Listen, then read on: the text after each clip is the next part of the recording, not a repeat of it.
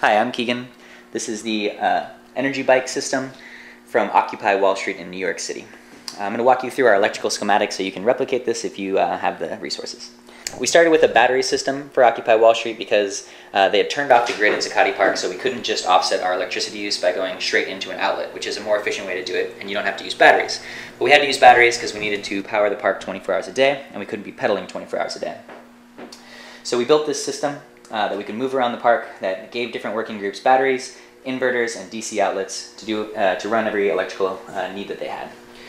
So starting with the motor on the bike stand, you use a 24-volt motor and you run it through a one-way blocking diode. This prevents the battery, which has charge, from powering the motor. Energy can only go from the motor to the battery. And then you go into a terminal board.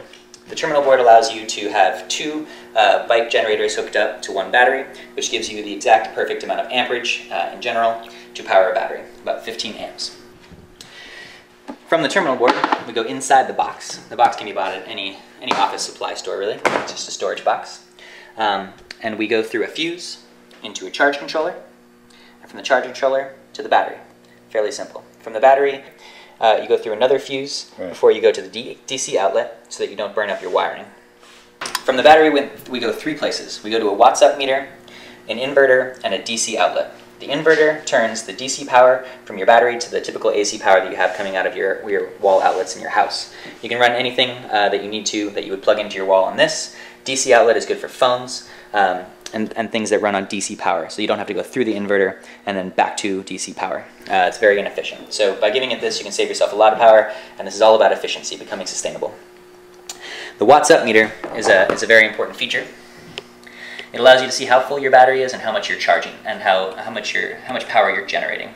So you always want this number, the charge of the battery, to be about 13. Anytime it goes below 11, you need to swap out the battery.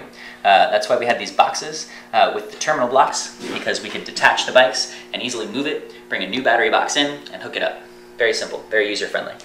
Basically, media was the only place that was ever discharging more than it was charging the batteries. So when they discharged the battery below 11, we could take it and we could swap it out with other working groups, such as kitchen, which was just running one LED light, and thus generating a lot more electricity than they were discharging. The batteries are deep cycle marine cell batteries. They lose charge very slowly, and they're pretty weather resistant. It's a marine cycle battery. And that's our battery box system. The Time's Up Energy Bike battery box system for Occupy Wall Street.